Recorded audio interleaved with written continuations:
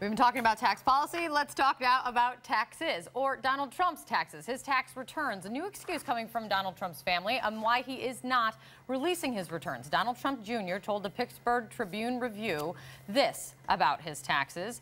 He said this: because he's got a 12,000-page tax return, that would create financial auditors out of every person in the country asking questions that would distract from his father's main message.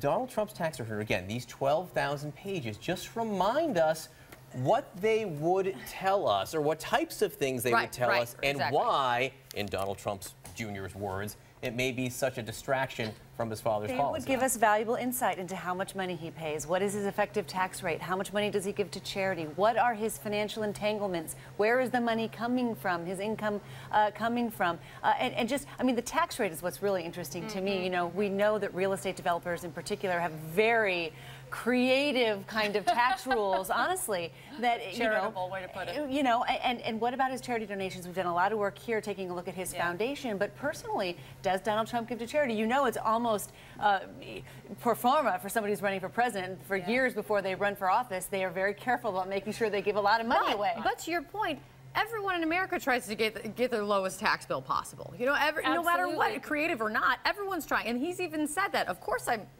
paraphrasing. Of course, I work the system to my advantage. Everyone would do that.